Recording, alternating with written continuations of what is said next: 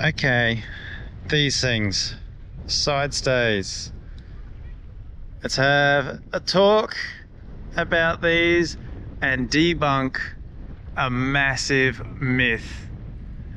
And that myth is your side stays should break before you fly a hull. This is a massive misconception, and to be honest, a very dangerous one.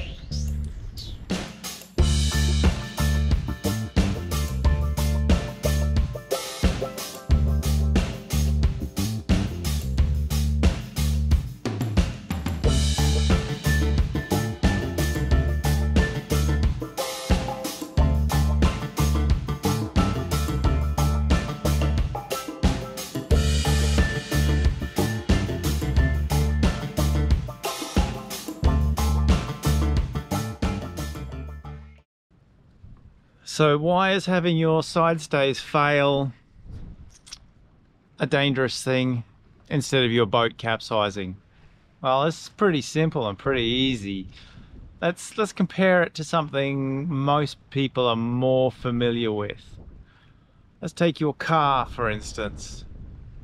If you're in your car and you're going around a corner too fast and your car is likely to roll over or skid, it's like saying your tires should blow out or the wheels should fall off before you get into danger. It's exactly the same sort of analogy. We are saying that our side stay should break and endanger the boat and the people on board before the hull should fly and capsize. Now do you sort of get what I'm saying? To have a piece of equipment fail to keep you safe is a false sense of security. So why do people say that this is a way to go? And is this an actual thing that a big heavy cruising catamaran will break a stay and lose its rig before it flies a hull? The answer to that, unfortunately, is yes. And why is this the case? Well, the case is due to righting moment. Okay, we spoke about this a little in a video we did about weight and righting moment and how much righting moment catamarans can produce. And this is directly related to weight. The heavier your boat is, if it's a catamaran, the higher the righting moment's going to be. The higher the righting moment is, the more load capability the platform is able to put into the stays and the standing rigging and the mast of a boat. So in the case of these big heavy multi-hulls, we don't actually design a side stay and a mast to actually take full righting moment, because we'd end up with a rig that is so enormously out of this world huge that it's completely impractical and it's very costly. And the chances of these boats getting to this situation is very unlikely. So it brings and begs the question of what's right and what's correct. We keep hearing this banded thing about performance boats flying hulls and it's a dangerous thing. No, it's not. It's not a dangerous thing.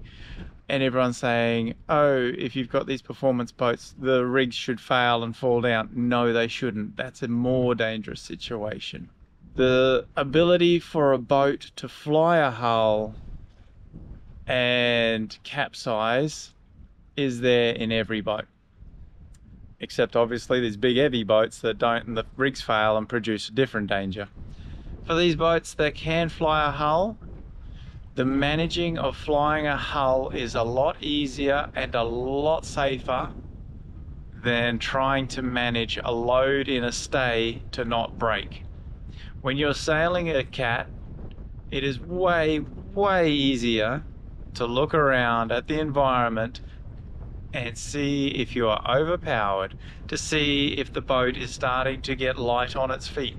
You know, first thing we look at is the windward transom starting to come clear of the water? If that's the case, we know that we're well wigged up and we should reduce sail. It comes down to the sailor being responsible for their boat and responsible in their sailing manner, not to turn it upside down, not to fly the hull. Is flying a hull a dangerous thing in controlled situations? No, it's not at all. We see gunboats and HH-66s and these big cats flying hulls from time to time, and people say it's reckless. No, it's not. It's a managed environment. Do these boats sometimes go upside down? Yes, they do. That is because they are racing and they are pushing the limits. The same way you would see a Formula One car going around the racetrack, pushing the limits, it will skid and fall over and crash into whatever it's not supposed to.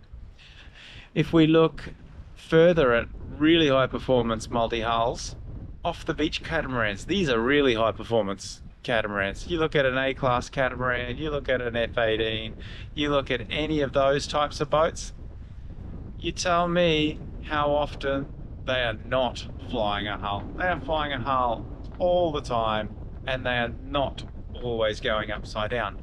Yes, the sailor input is higher, but you know, it's not a dangerous thing. There is this massive misconception that capsizing a catamaran is the end of the world. It is not the end of the world. Yes, it is a bad situation, but so is dropping your rig. Dropping your rig is every bit as dangerous as it is capsizing the boat. And until you've dropped a rig, those who have dropped a rig would understand this as well, and those who have capsized a catamaran as well also understand that neither situation you want to be in, but one of the situations is easier to control than the other.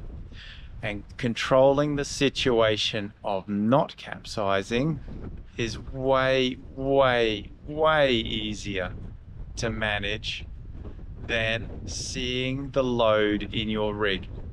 There is one piece of equipment that you can use to see the load in your rig, and I can guarantee you more than 99% of the catamarans out there do not have that piece of equipment, and that piece of equipment is a load cell in the shrouds.